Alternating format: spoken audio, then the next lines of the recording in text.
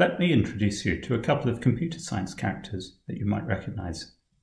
First, there's Crunch Time Charlie. Charlie goes in for quick and dirty code whenever that's good enough to do the task at hand. But sometimes it isn't, and then Charlie has to pull an all-nighter to do the work, as you can see from the cans of energy drinks and the pizza box. Charlie is really an adrenaline junkie, but the problem is all-nighters are no good for long-term retention, and so Charlie ends up not achieving all that much. Next, there's Fastidious Francis. Francis is one of those people who goes in for desk tidying stationery organisers and has an Instagram-ready array of succulents, and all their pens are nicely lined up. Francis spends so much time making things tidy that there's not enough time to get deep into work, and so they end up not achieving all that much. Lastly, Timely Terry, the overachiever. Terry makes everything look effortless, and the way they manage this is by not sweating the small stuff, and they plan ahead for what they'll need in a week or a term or a year from now. You've probably figured out by now that I'm not talking about people, I'm talking about the algorithm design strategies that we've been looking at in the last few videos.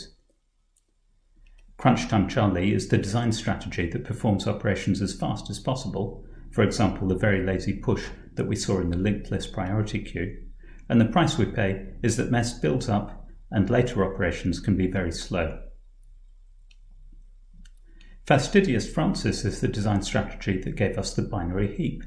This is a pristine data structure, every little bit of it satisfying the heap property.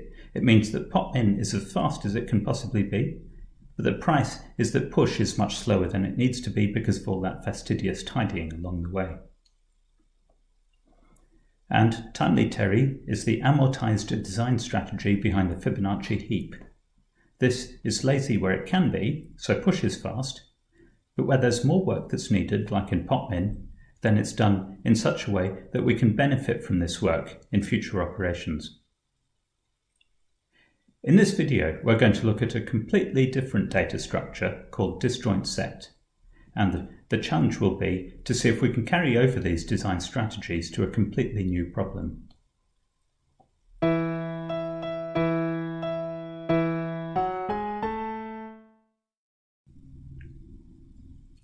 To introduce the DisjointSet data structure, let me start off with an algorithm that uses it, Kruskal's algorithm, for finding a minimum spanning tree. If you remember Kruskal's algorithm from an earlier video, good. If you don't, then don't worry. The only thing we need in this video to know about it is how it uses its data structure, and that's fairly simple. Kruskal's algorithm starts with an undirected graph, and the first thing it does is create a DisjointSet data structure, which it then populates with all the vertices of the graph by calling the addSingleton method. Think of each vertex as belonging to a set, and at the beginning there's one set per vertex. Next, it iterates through all the edges of the graph in order of edge weight, lowest weight first. The first edge is between vertices E and F, and Kruskal's algorithm calls getSetWidth on both vertices to find which sets these two vertices belong to, and then it merges these two sets. So now we have 5 sets in total, one of them a set of size 2. The next smallest edge is A to B, so we merge the A set and the B set. Next edge, C to E, so again we merge the two sets. The next smallest edge is C to F, but C and F belong to the same set already, so the test on line 11 fails and we skip over this edge. And so on, until we've worked through all the edges in the graph. And we've produced a single set, assuming that is that the graph was connected in the first place. The purpose of Kruskal's algorithm is to pick out the edges that we've highlighted on the left-hand side, but for this video what we're going to study is the data structure behind it, the DisjointSet, and how to implement these 3 operations: addSingleton, getSetWidth, and merge.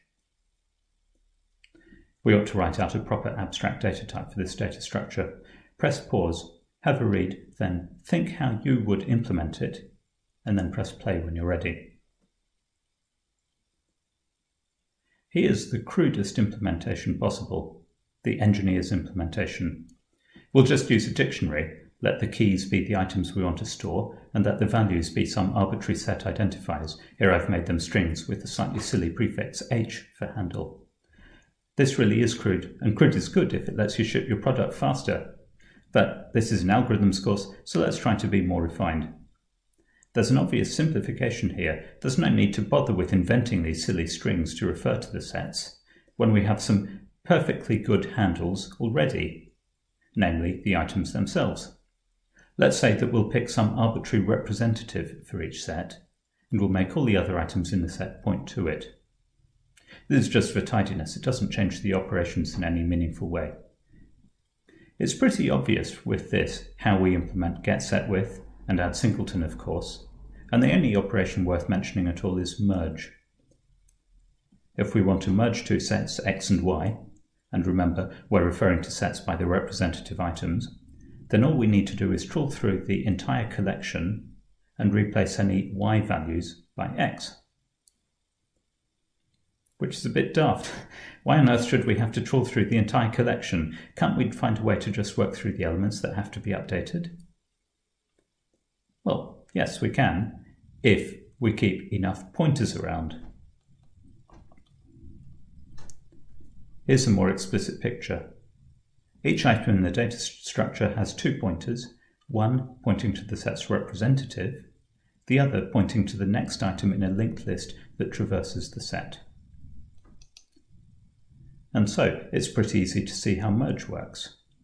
Given two sets, i.e. two representative items, call them x and y, we'll just iterate through set y, and for each element we'll update its parent pointer. The amount of work we have to do is big O of the number of items in set y, and set y could potentially be of size n-1, where n is the number of items, so the worst case cost of this operation is big O of n. On the other hand, getSetWith is totally trivial. It's just looking up a parent pointer, so it's big O of 1. I'm going to simplify my diagrams from now on, and I'm just going to draw this sort of simplified sketch with only the parent pointers, because for what's coming next I want to emphasize the tree structure. What we're storing here is a forest, and so we could call this implementation a flat forest, because all the trees in it have depth 0 or 1. But the linked list pointers are still there. The implementation definitely needs them. If you don't keep all the details in mind, it's easy to get tricked into using a big O of n squared algorithm when you thought you were using a big O of n algorithm, and then you ship your product because you only tested it on small n, and then the customer complaints start rolling in. Anyway, we're computer scientists, and we're studying algorithmic complexity, and in this video we're going to go all out for speed.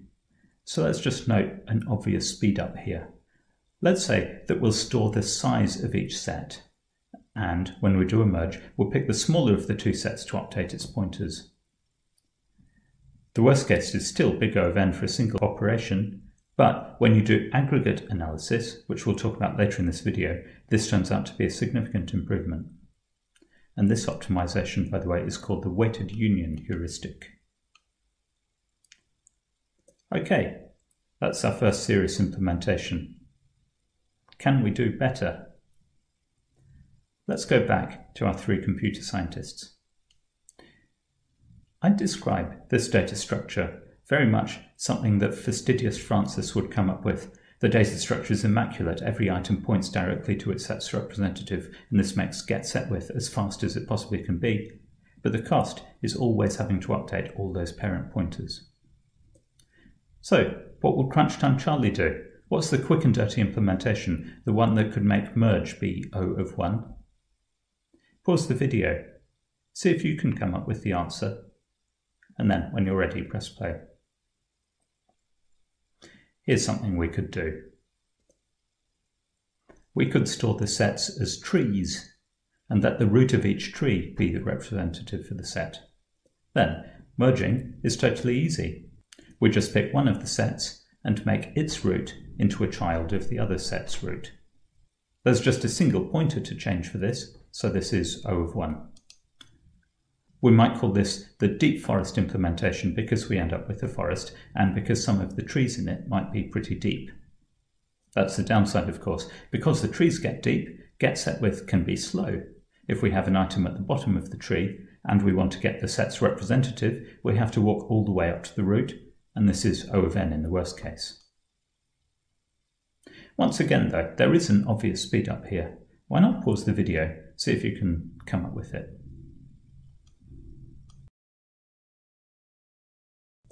This is the obvious speed up. For each tree, we'll also store its height, also known as rank. And then, when we merge two trees, we'll just pick the lower rank tree to be a child of the larger rank. Let's say here, the blue tree has rank 2, the yellow tree has rank 1, so when we make a yellow tree a child of the blue tree, the resulting rank hasn't changed, it's still 2. Ranks only increase when we join two trees of the same rank. So this strategy should keep ranks low in the data structure as a whole, and this should speed up the getSetWidth operation. And this, by the way, is called the union by rank heuristic. Okay, back to our friends. We've just seen what crunch time Charlie would do, and we've already seen fastidious France's approach. But what about timely Terry? How can we get the best of both worlds? How can we make merge be big O of 1, fast and lazy like crunch time Charlie does it, but not pay the price with a slow getSetWidth operation? We have to somehow learn the lesson of the Fibonacci heap. We have to make it so that whenever we call a potentially slow operation, in this case getSetWidth, and we do the work that we have to do to get the answer, we have to leave enough of our working behind in the data structure, you could say manifest it in the data structure, so that later operations can reap the benefit. This is a good point to pause the video, see if you can figure out the strategy. Press play when you're ready.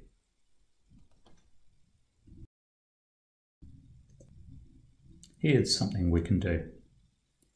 We'll start off just like the deep forest with its big O of 1 mergers, and we'll keep track of ranks like we did before. And the only difference is in getSetWidth. It starts out like it does in deep forest, walking up the tree until we get to the root. But then we'll walk up the tree a second time, and we'll update all of the pointers so that they point directly to the root. We're trying to make the tree flatter so that later calls to getSetWidth should be faster. And this nifty little trick is called the path compression heuristic. Just one small note here about ranks. When we apply this path compression, the tree might end up becoming lower height. But we won't bother updating the rank because that would take lots of extra bookkeeping work to figure out whether or not a given path compression actually did change the height. There's no point having a speed up if the paperwork you have to fill in takes more time than you save from the speed up itself. So we'll simply treat rank as an arbitrary value which we set and update using the formulae given here. Okay, so these are our three strategies. Flat forest, which keeps all trees height 0 or 1. Deep forest, which is lazy and can end up with very tall trees. And the third implementation, we might call it lazy forest, which, when it has the opportunity, do some work to flatten the trees. So, how fast are they? I'm just going to state the results here. The first result for the flat forest implementation, that's left as an exercise on the example sheet. The next two calculations are rather interesting, and you can find the calculations in the recommended textbook for this course. These results are really lovely. The algorithms that we came up with, I would say they're pretty straightforward and common sense, but the analysis takes an awful lot of clever thinking. I love maths results like this, where it's simple to state the problem but fiendishly tricky to answer it, like Fermat's last theorem. Anyway, this last result for the lazy forest. There's a function in here, the alpha function, that comes from deep in the bowels of discrete maths. Here's roughly what it looks like. Alpha is 0 for very small n. It's equal to 1 for n equals 3. It's equal for 2 for n equals 4 up to 7. It's equal to 3 for n up to 2047. And it's equal to 4 for n up to 10 to the power of 80, which is more than there are atoms in the universe. To all intents and purposes, we can say alpha of n is constant. So the aggregate cost of m operations is big O of m, so the amortized cost of a single operation is big O of 1. As I said, I think this is all really beautiful discrete maths. Practical algorithmics, on the other hand, is a very different matter. Let me finish with a race to see how these three implementations actually fare against each other on a real data set. I started with this picture of a handsome stoat. I created a mesh grid on top of it, one vertex at every point on the hexagonal grid, and I put in edges between adjacent grid points. And then I assigned edge weights. For each edge, I took a colour patch from the pixels at the two vertices, and I measured the difference between colours, and I gave an edge a high weight if the colours are very different. So, this gives me a nice graph on which I can run Kruskal's algorithm, just like we saw at the beginning of the video. I'm showing all the singleton sets as small grey points, and whenever I join vertices, I colour all the vertices in the set the same colour. At the end, of course, we'll have joined absolutely all of the vertices into a single set, and so the whole image will be a single colour, but along the way we get to see clusters. You could use this, for example, for image segmentation.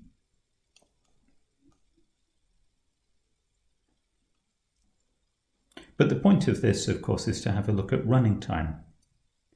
Here, I'm running all three of our implementations, the flat forest, the deep forest, and the lazy forest.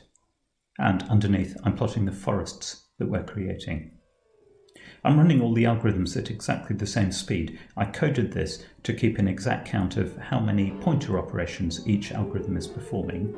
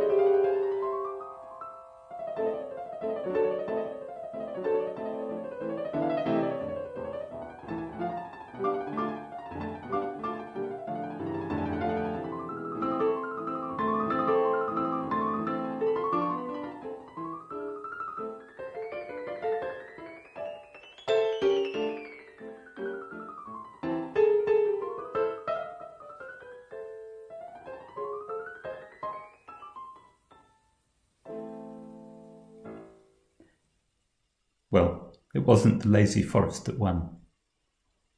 The moral of this story is, take big O complexity results with a pinch of salt.